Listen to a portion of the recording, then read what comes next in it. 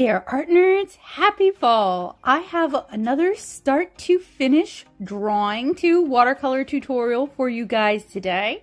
This one is a little bit Faire inspired and definitely a lot mushroom and fall inspired. So today we are going to be drawing this Faire inspired girl running through the mushrooms across the moss. Can it get any more cottagecore than this? I don't know. We'll have to see what I come up with for Christmas. So grab your pencils, grab your inking pens, and grab your paints, and let's get started with this illustration.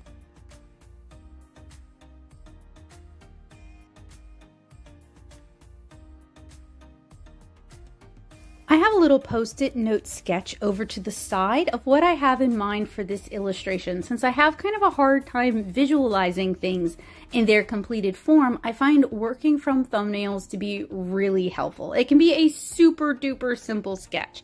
So what I'm starting out by doing is I'm kind of transposing my thumbnail sketch into my Canson watercolor sketchbook using really faint red lead. I'm using Pentel red lead, and I'm using a Muji mechanical pencil, and I'm kind of holding the mechanical pencil off to the side so that I'll draw a little bit lighter and also so that it's a little bit easier on my hand.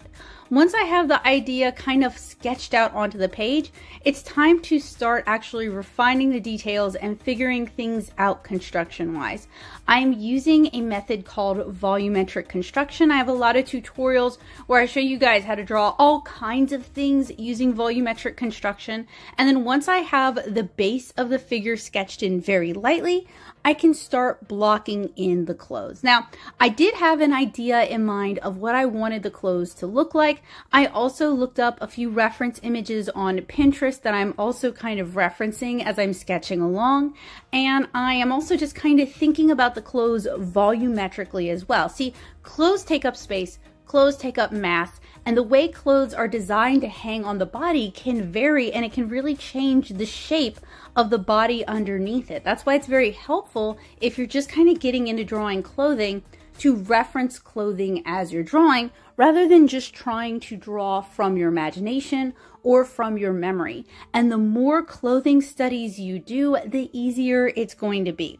So I wanted this little illustration to have a real sense of movement and motion. So we have a lot of moving items going on, even though this is a fairly simple illustration. We have her hair, which is both moving with her, and then there's also some inertia that's causing the hair behind her to kind of flare out and cloud out as well. We are showing movement with the motion of her dress, how it's kind of kicked up in the front, and then it also kind of follows behind her. We're showing motion and movement with her body pose. One leg is in front of the other. We have mushrooms falling out of her basket. We have a lot of kind of thrust for drawing the movement. And if you struggle to draw people in motion, it's really challenging to do. And I would highly recommend that you do some figure studies from reference. Ballet, yoga, karate, running. Do some studies of the Muybridge photography. All of that can be really helpful for getting a sense of movement. Now, even for her shoes, I'm referencing these, and these are some boots that I found on Pinterest that I thought would work really well for a miniature person such as this. And I am also referencing the mushrooms. Now, I don't know off the top of my head what kind of mushrooms they are. They're supposed to be edible mushrooms. I'll try to remember to link in the description below what these are, but I am actually drawing a specific type of mushroom that I'm going to be referencing throughout the whole illustration, so they look as realistic as possible in a cartoony form like this. Now, once I've got everything kind of figured out, I can start drawing a little harder with the red lead to add in further details. I am inking this piece with a Sakura Pigma FB brush pen. Those of you who've watched my start to finish tutorials, y'all know how much I like these brush pens. They're alcohol marker safe, they're water safe. They are capable of really thin lines, they're capable of much thicker lines. They're just good all-rounder brush pens. If you're not confident with using a brush pen, that's fine. I do encourage you to give them a try and give them some practice. They take some getting used to, but they are so much fun to ink with, and they're so much faster than fine liners. But you could use a fine liner for this, or if you're feeling particularly brave, you could use a dip pen, or you could use a brush to ink this. And I have tutorials on how to use all of those different inking materials. I'll try to remember to link them all in the description below, as long as provide a list of the materials that I use for this start to finish tutorial. Now, typically with these start to finish tutorials, I time-lapse everything by about 4x. This time I time-lapsed everything by about 8x because for some reason this illustration just took me longer than many of my other start to finish illustrations. So I spent about 2 days painting this illustration, and I spent 1 evening sketching and inking this illustration. And after I inked this, I allowed the inks to cure overnight for about 12 hours before I started painting this. I then scanned it, and I have the printable coloring sheet up on my Patreon for my amazing patrons. If you guys would like to paint along with me and just relax, I have it up there for you guys at patreon.com/nattosoup. And I didn't bother to really erase the red lines. I have found that with watercolor, when I paint on top of them, they kind of disappear into the background and are far less noticeable. So I really like this approach for these sort of watercolor sketches in my inexpensive watercolor sketchbook, because they are much more immediate than my usual watercolor process. It's much faster for me to be able to do these sort of smaller illustrations. So for my inking process, I started with the most important part, the part you would notice the most if I messed it up, her face. You do that while your hand is fresh, before it gets tired, and while you still have that attention to detail. Then I moved on to foreground to background. So we then inked the mushrooms that are in front of her first, and then we inked the basket that's in front of her. Now we're inking her arms since they're crossing over her body, and you guys can kind of get the gist from there. Now, the beautiful thing about brush pens like this is that a really light pressure, a really light line weight implies lightness. It implies being closer to the light source or weighing less, or it can also imply being further away in the distance, like distance is kind of obscuring your ability to see the objects. Heavier line weights can imply shadow. It can also imply heavier objects such as rocks, and it can also imply importance or how close the image is to the viewer. Feel free to mix and match these different techniques and approaches when you're inking so that you can ink something that you really like. And I really recommend you practice. The best way to get good at inking is to look at other inked works of art, and comics and manga are a fantastic resource for this. And to just practice and work on finding your own style. Put the mileage in and you will see improvement. And I also recommend you do some style studies. So look at how other people handle things and try to replicate that in your own style, with your own characters, with your own ideas, to your own taste.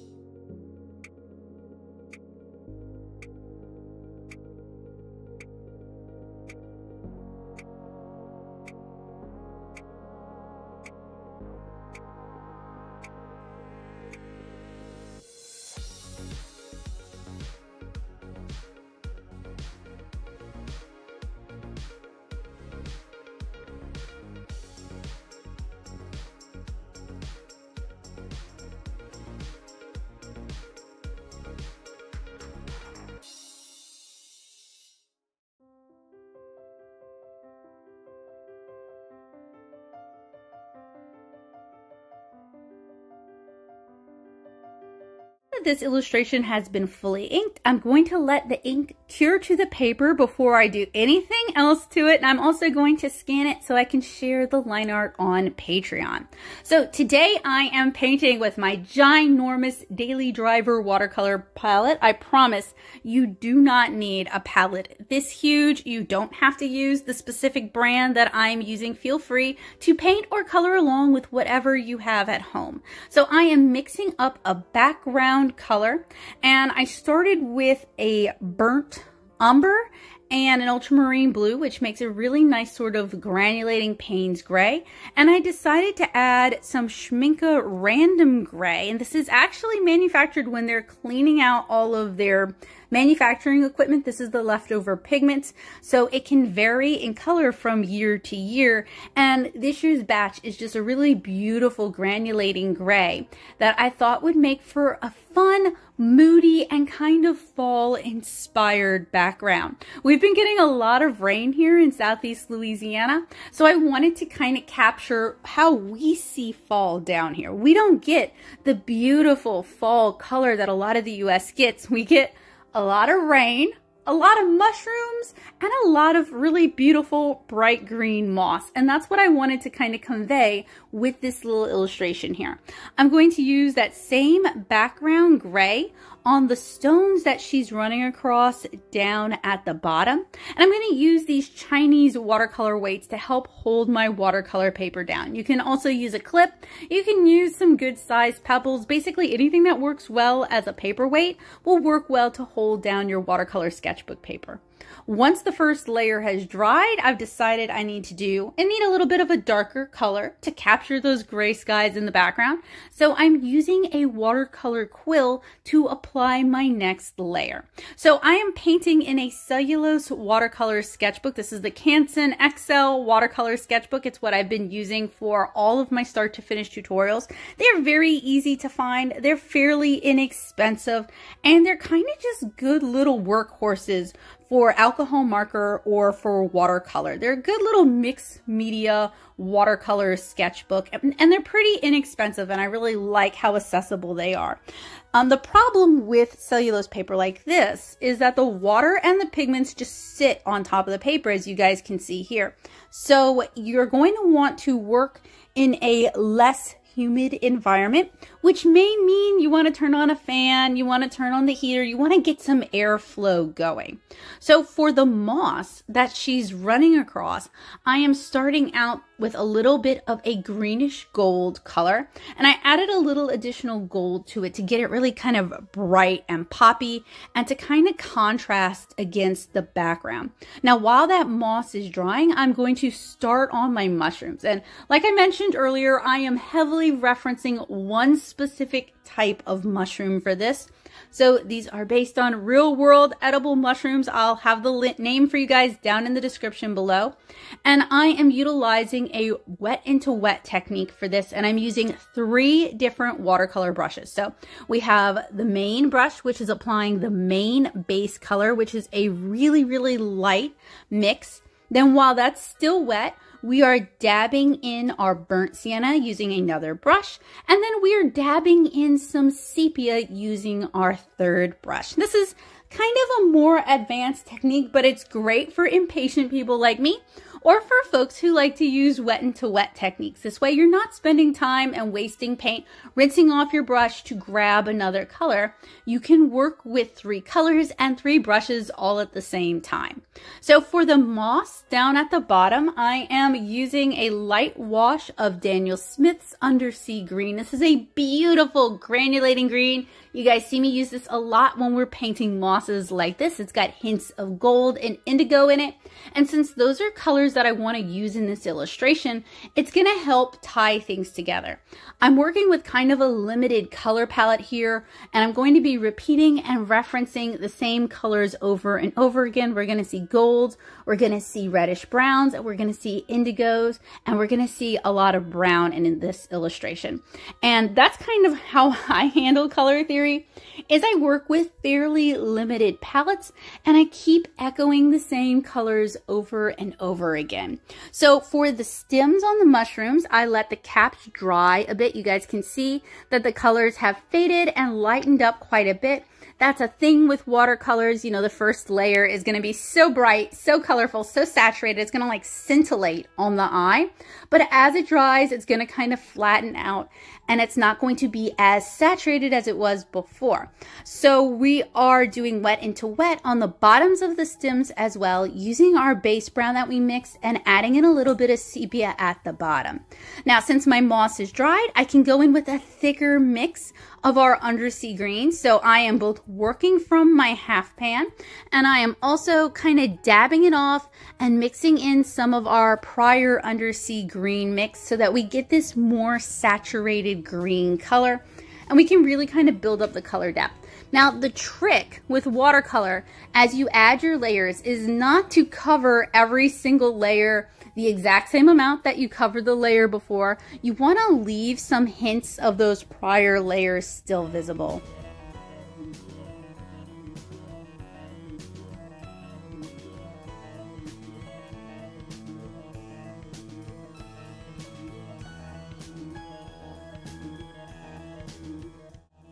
So back to our mushrooms, the bases have had a chance to dry, so I'm going in again with our base color with a little bit of sepia, and I am kind of adding the sepia in wet into wet underneath the caps, underneath the collars, and I'm also reintroducing it into the base of the mushrooms.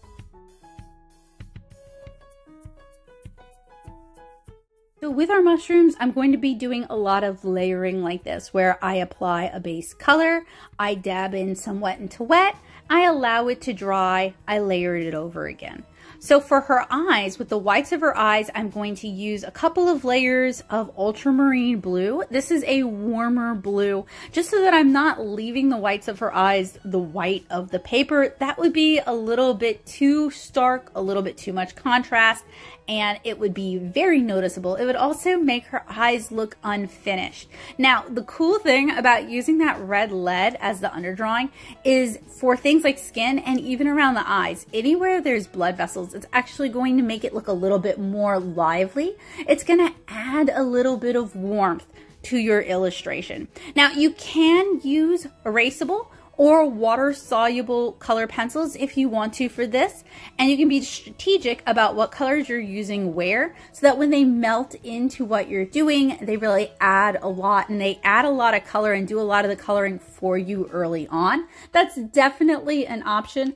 I opted to go with red for this because it's a warmer toned illustration, and the red's just going to kind of complement everything that I'm doing. It's not going to stand out. It's not going to make the skin tone a weird color or add some weird contrast. Now with the moss, I'm dabbing in a little bit of a cool blue here and there to create shadows on the moss. And it's really not a whole lot, just very, very faint. You can barely see in the tutorial that I did it here. And I'm also trying to lift up some of the sepia. So I have a clean, wet brush. I'm dabbing some water onto some of the scales on the mushroom, letting the water sit just a little bit, and then trying to lift it back up using a paper towel. Sometimes this is successful, sometimes it's not. Sometimes we're going to need to go in with a bit of gouache to kind of add that lightness in later. It really kind of depends on the paints and the paper and what the atmosphere is doing that day.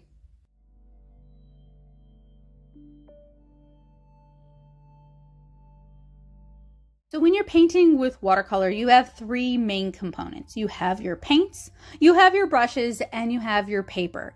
And I feel like you can afford to be cheap with two of those three things, but you can't be cheap with all three of those things. So today I'm being cheap with my paper. We're using the Canson XL watercolor paper, like I mentioned.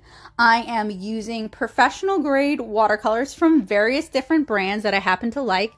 that I have dried into half pans. As you guys can see here, this is a custom homemade palette, both the palette itself as well as the paint choice in it.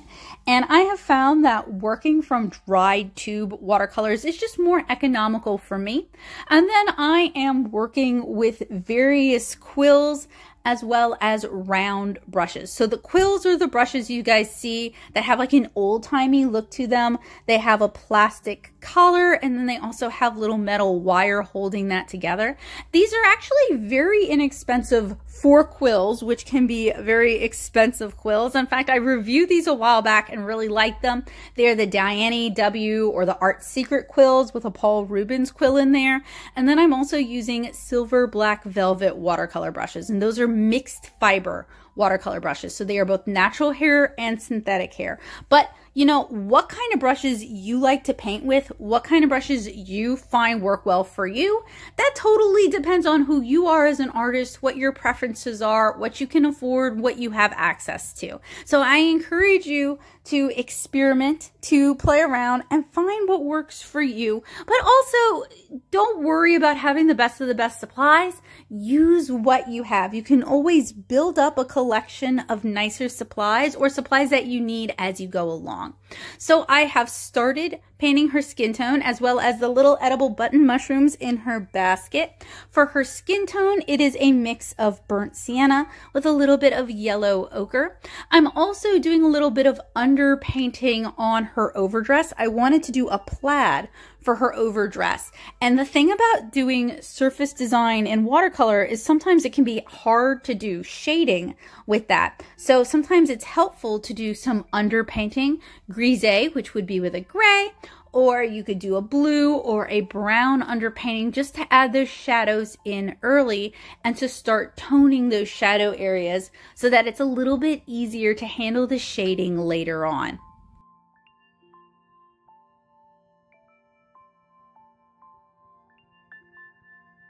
For her overskirt, I'm starting with a gold color. This is a mix of Indian yellow and quinacridone gold. And I'm starting kind of light to begin with while I kind of figure out how dark I want this color to be before I start adding the plaid tones. Now, I've grabbed a little bit more of our quin gold. This is going to be a darker, richer sort of gold color, and I am layering that on top of the first layer since it dried not quite as saturated and dark as I would have liked. And I'm going to add in a little bit more saturated quin gold, wet into wet, in the areas that would have a bit of cast shadow to them. I'm going to use our underpainting technique. This would be bluet in this instance because we are using indigo for this, and I'm going to use that to start knocking in more of the shadows on things that I'm not quite sure yet what color I want them to be. I'm adding in another layer on her skin tone, and one of the problems I had with this illustration is that I was painting over the course of a couple of fairly humid days, which meant that the watercolor itself took longer to dry. Since we're painting on a cellulose, it's going to dry by evaporation rather than being sucked into the fibers. And also, I utilize evaporation and time to help me saturate my premixed watercolors, because as the water evaporates from the wells that I'm using, the colors are going to become more saturated. So I found that I was having difficulty getting the skin tone dark enough to start indicating like shadow, and to start indicating volume, and to start indicating mass and form. So while I wait for things to dry and evaporate, I'm going to start painting some of the scales on the mushroom cap. And this is another reason I really advocate that you work using reference rather than working from just your imagination. Like, I like to do magical realism. I like to do a mix of fanciful and more realistic. But even if you're painting things from your imagination, you can still find real world analogs that are close to what you have in mind, and use that to kind of help inspire you and help you figure out how things should look. Even if you have a cartoony art style like I do, utilizing reference so you know how things should look can be very helpful. And I find that I don't really struggle with art block all that often because I work with a mixture of from my imagination as well as from reference.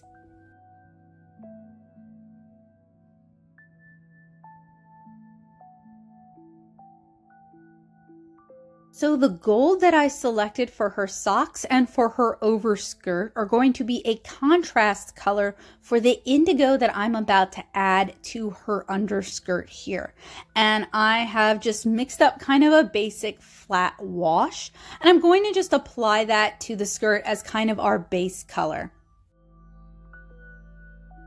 With cellulose paper like this, there's a couple of different ways to tell whether or not you can add another layer. So one of the first ways you can tell is if it is no longer surface shiny, if it is dried kind of matte, if it has dried a little bit duller, a little bit lighter, you probably can add another layer to it. You can also use the back of your hand and lightly touch it to the paper.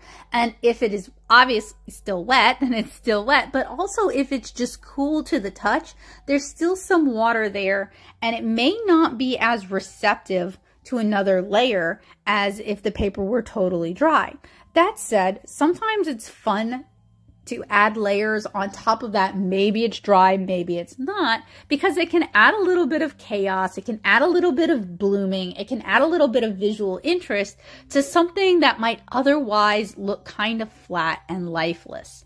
So before I even started painting this illustration, I had a color palette of very fall tones in mind, reds and oranges, yellows and browns. And that's what I'm really kind of trying to work with here. Now, there are different types of reds, different types of yellows. You can have warmer reds and yellows like we're using here. You can have cooler reds and yellows like a cooler yellow, for example, would be closer to a green than it would be to an orange.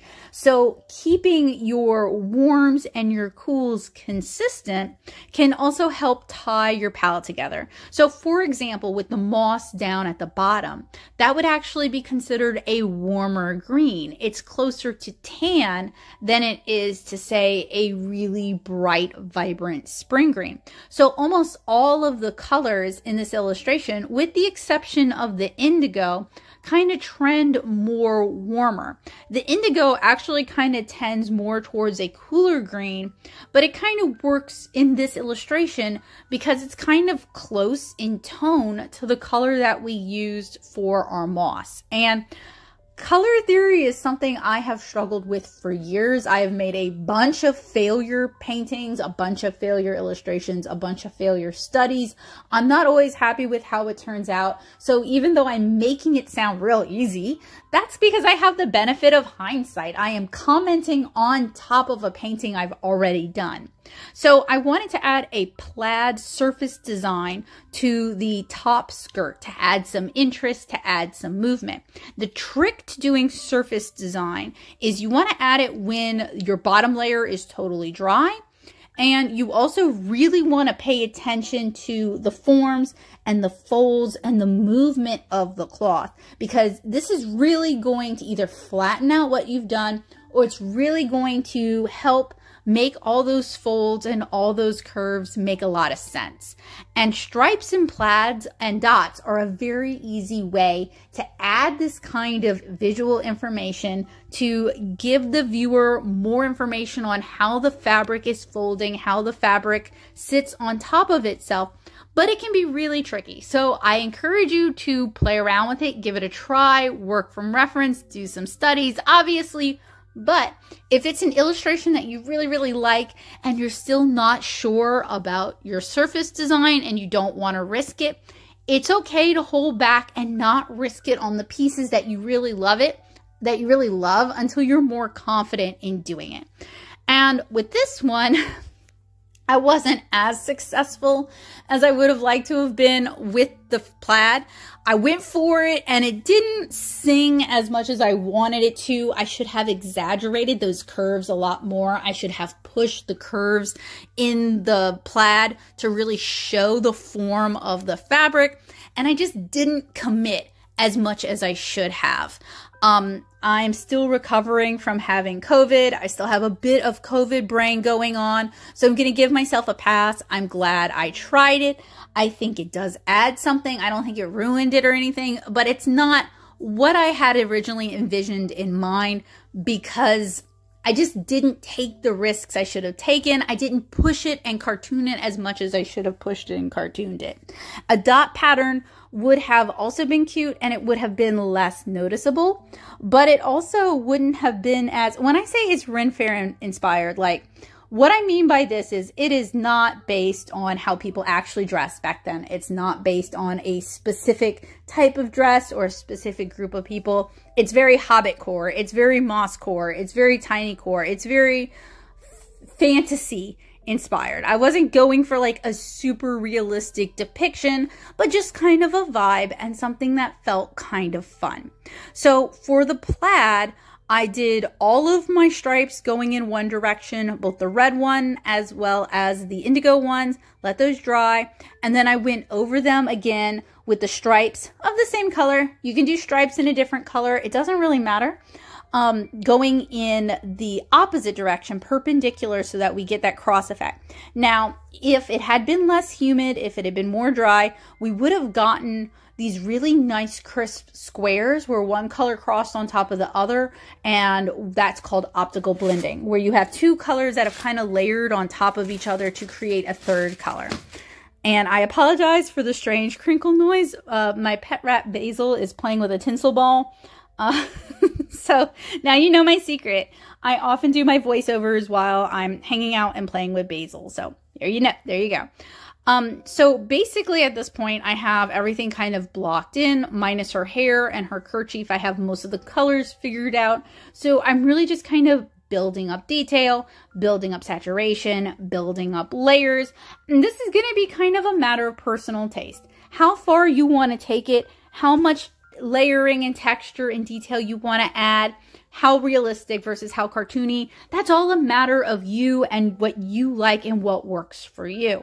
You're going to have to work to train your eye and to train your taste to what looks right.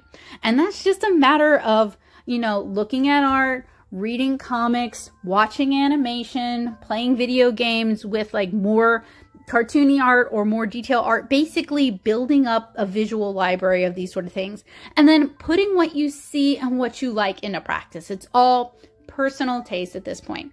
Now for me, I'm trying to really kind of capture those mushrooms. I want them to look semi-realistic. I don't do a whole lot of like full realism. It just isn't that appealing to me. I really like kind of capturing and caricaturing things and kind of figuring out what makes them look like those things and then simplifying it and kind of reducing it.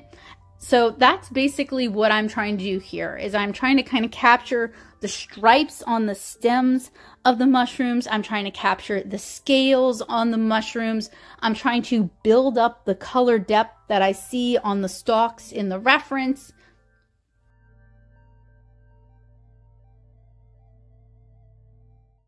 So for the start to finish tutorials, I try to keep the shading pretty simple. Most of the shading is going to be what's known as local color. That's going to be a more saturated version of the color that we're using for the majority of the thing, the base of the color. So for her clothing and for her skin, that's what I'm doing. I'm just, for the most part, working progressively more saturated. Maybe I'm adding in some more purple to the red to kind of add those shadows and build up that depth of color and build up that darkness. Usually, if you want to add shadow, you can go, depending on what you're painting, you can go with a slightly cooler, darker color if you want to imply shadow. Again, that kind of depends. It kind of changes when we're doing skin tones. And I do have more tutorials on, say, painting people and painting skin tones that'll help you guys out with that. But that's just kind of a cheaty rule of thumb. I'm also adding in the blush to her cheeks and to her lips. Now, usually I would use like a warm red for this, like scarlet. But for this, I'm using alizarin crimson, which is a cooler, more bluish red, just because that kind of keeps with the feeling of this image. Like it's a cool, rainy, maybe even misty fall day. So by kind of keeping those colors a little bit cooler, like keeping the blush a little bit cooler, keeping her hair color a little bit cooler, as we'll see in a minute, that kind of helps keep with the fall tone.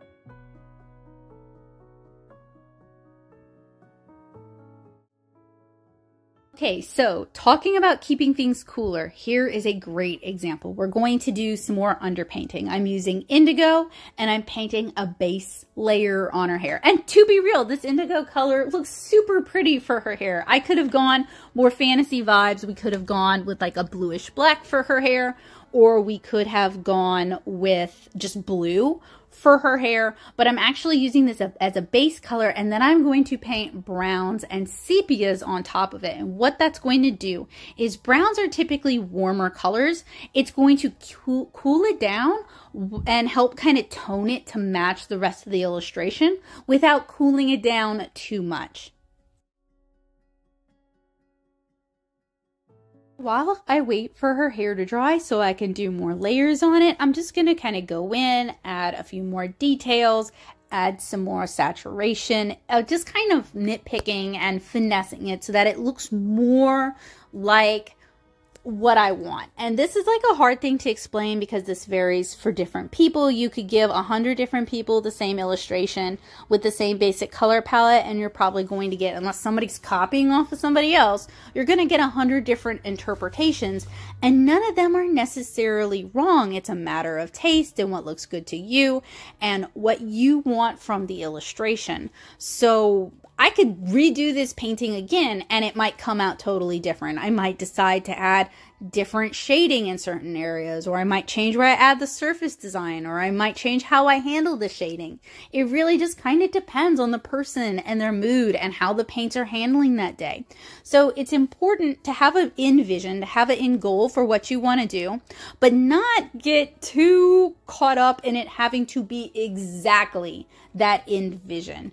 It's more like a mood where it can really just vary with where you're at that day and what your goals are that day and what you're capable of that day. Maybe you're having a migraine that day. Maybe you wore out your hands writing in class earlier that day.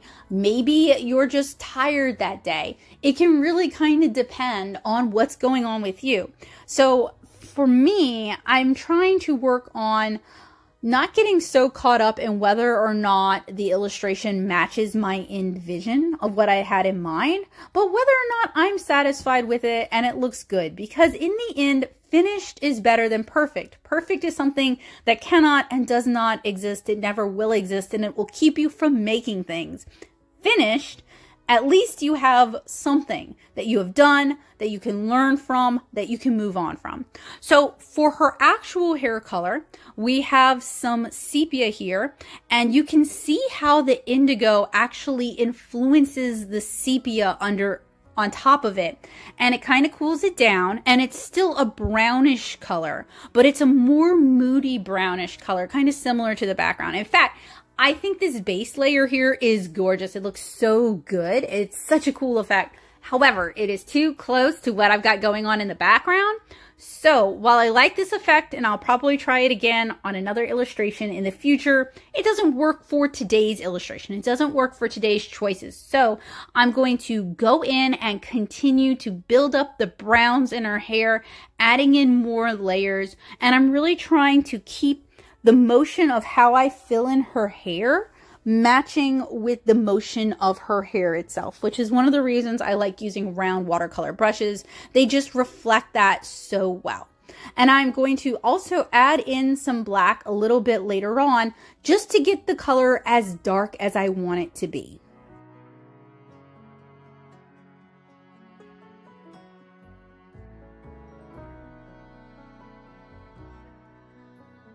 So sometimes it is helpful for me to get a second opinion.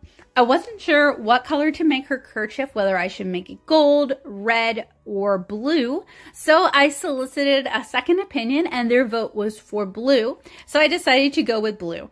Getting an outside opinion, getting a fresh set of eyes on your piece, especially if you're kind of stalled out, you're not sure what to do, you're not sure where to take it, can be really helpful. So asking for a second opinion from someone you trust is a valuable artist resource, a valuable artist tool. Very few of us make art totally in seclusion, not talking to anybody else, not referencing anything else, not getting any feedback. That's just not how people make art. I don't care what your favorite art influencers are saying. that is not how people make art. So getting that second opinion can be really beneficial. It can help get you out of your own head. And sometimes you've been working on something for so long that you don't like it. And it's not because it's bad, it's because you've gotten very saturated with it. So getting that second opinion can bring you some fresh eyes and some fresh perspective, and it can help you see what you're doing right in the piece.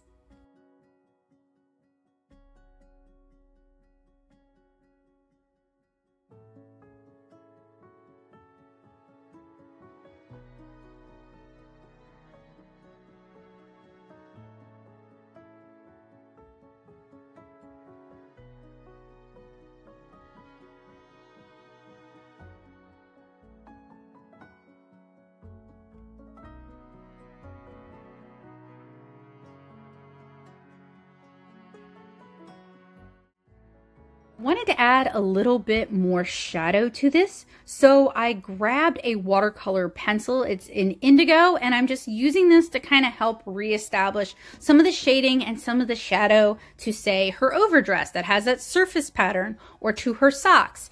And I find that using watercolor pencils, and this is something I do a lot with my comic, it just kind of adjusts the color without ruining the color. And sometimes you can just ruin the color if you do this using watercolor. By using a dry media or a dry to wet media like watercolor pencils, it can kind of balance things without ruining things.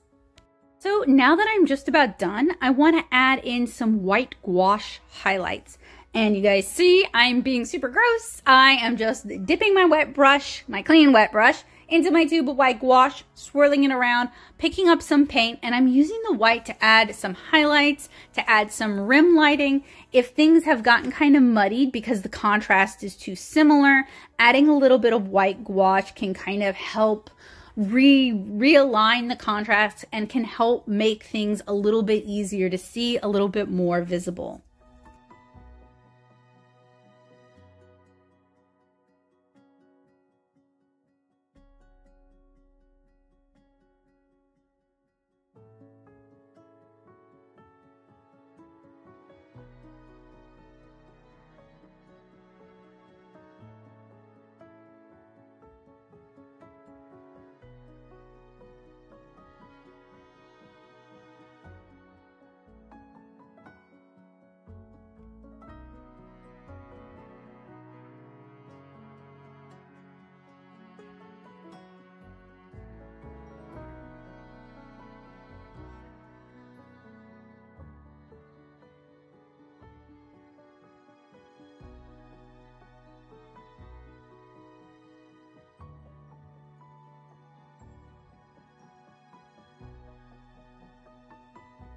There you have it, another start to finish tutorial completed. Thank you guys so much for joining me today. I hope you guys had as much fun drawing, inking, and painting as I did. I really enjoyed being able to share this with you guys. I have some holiday inspired start to finish tutorials in the works, so I hope you guys will keep an eye out for that. If you want to make sure you don't miss anything, make sure that you are subscribed and you have the bell notification click so that YouTube will let you know when I update.